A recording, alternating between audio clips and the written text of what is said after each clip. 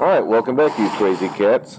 Today we're going to talk about day two, or today is the second day, or really part two of our Truss calculations as we expand what we've been doing.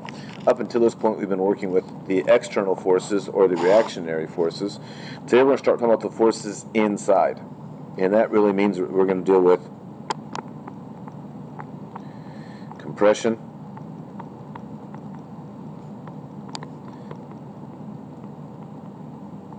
in tension. Alright, so let's start talking about this then. Okay, what it's really called here is, what we're talking about here is method of joints. And what this means is we're going to look at really one joint at a time. So, I'm going to come back to this here in a second. Okay, so what I've done here is I've added numbers that we'd already calculated a few days ago. We knew that RAY and RCY were 350 and 150 because these two had to add up to what the 500 pounds heading in the opposite direction. We'd also learned that RAX was equal to 0 because it was the only thing heading in the X direction. Okay, method of joints, internal forces. We're going to use cosine and sine to determine X and Y vector components. A couple things. We're going to assume all members to be in tension. A positive answer will mean the member is in tension, and a negative number will mean the member is in compression. As forces are solved, update our free body diagrams. Use correct magnitudes and cents for subsequent joint free body diagrams. Okay, first thing we got to do is we got to use the dimensions on our triangle to help us find these missing sides. And what we're talking about, this right here is this part of the triangle. So what we're going to do here is we're going to find theta. And I'm going to use tangent here. Tangent, this is my opposite side. This is the adjacent side. So I'm going to use the inverse tangent to find theta. We would say theta is equal to the inverse tangent of opposite over adjacent, or theta is equal to the inverse tangent of 4 over 3. Theta in this case turns out to be 25.3 degrees. Now some of you might be using your calculators and calculus, whatever else. Make sure that you are in degrees, not radians. So let's go back and plug this in. This we know then is 25.3 degrees. Now we're going to find theta 2.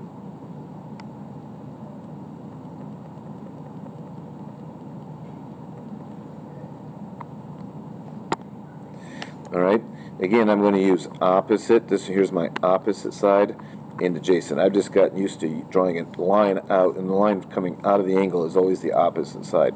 So theta is going to be equal to the inverse tangent of 4 over 7. And theta in this case turns out to be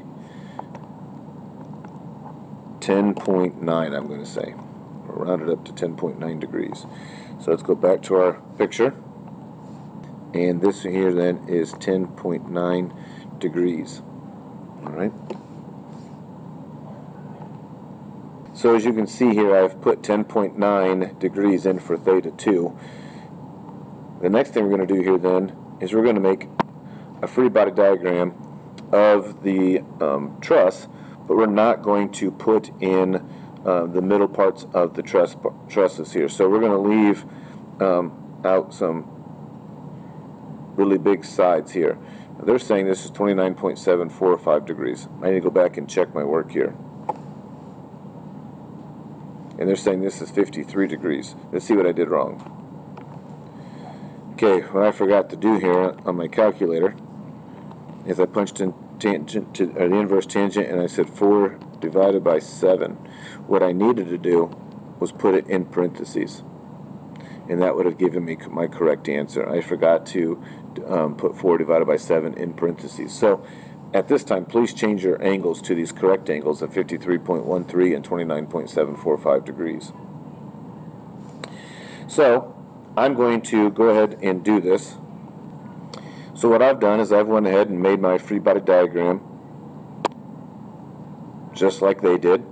I've went ahead and made it 53 degrees and my angle over here 30 degrees, but other than that, it's exactly the same.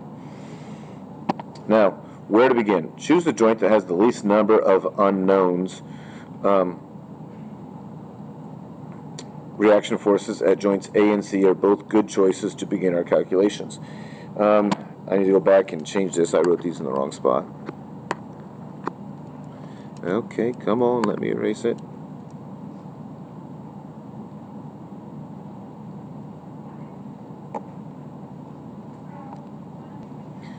Slight difficulty there.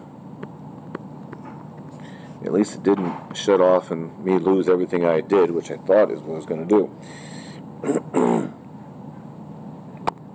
Okay, so they're saying A and C are both good choices. I might go over here to C because I've got the least number of vectors. I've got two unknowns. Let's start off here with I'm going to start off here solving for BC. And what we're going to find out here is whether or not BC is in compression or tension. Alright, so what I'm going to do here then is specifically draw just this one right here. I'm going to isolate this one and look at just it. So I've got C right here, and that's what we call BC. And then this over here would be, because it's heading to D, we call this CD. And we know that this one right here is 150, and this is a 30-degree angle. So what we're going to do here is we're going to start to use our forces. We know that the forces inside this bridge have to be equal to 0.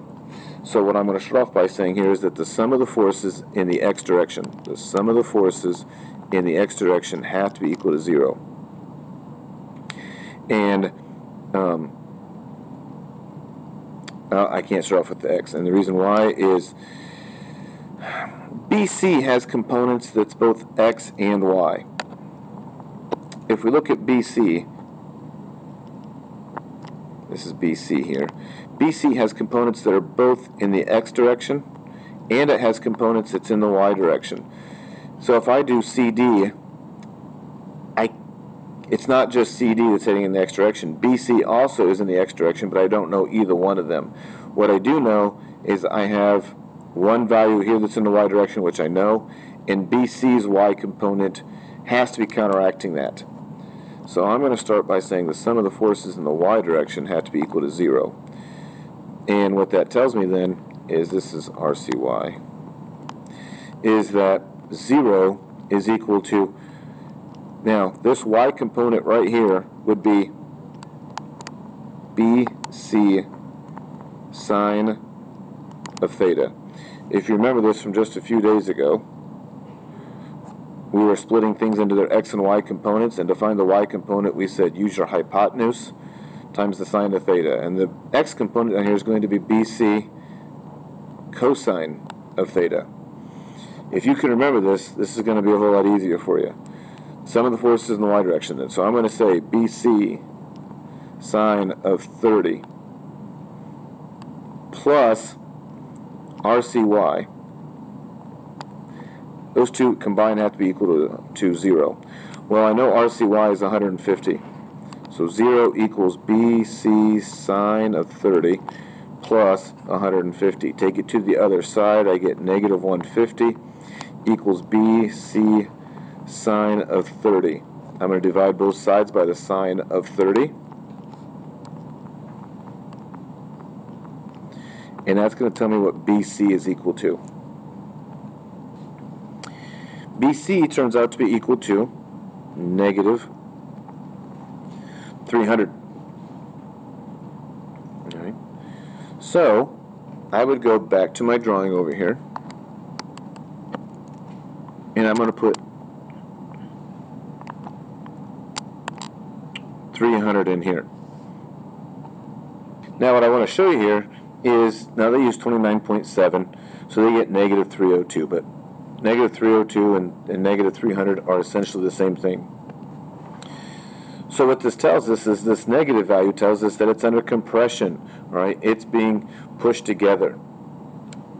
BC is under compression. What we want to do, though, is because we assume all members are under tension, we put it back up here as a positive number. We put it in as 302.33 pounds.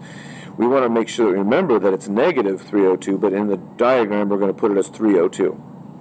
So now I've done the sum of the forces in the y direction. So that told me what BC was. Now I'm going to use my sum of forces in the x direction to tell me what DC is. So now I'm going to draw a picture specifically. Oh, I got it right here. I don't have to redraw it. My sum of the forces in the x direction.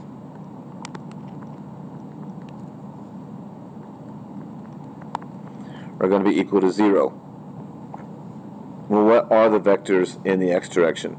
I'm not going to use RCY. RCY is heading up and down, so it has no x component. CD has an x component. I'm going to say 0 equals CD.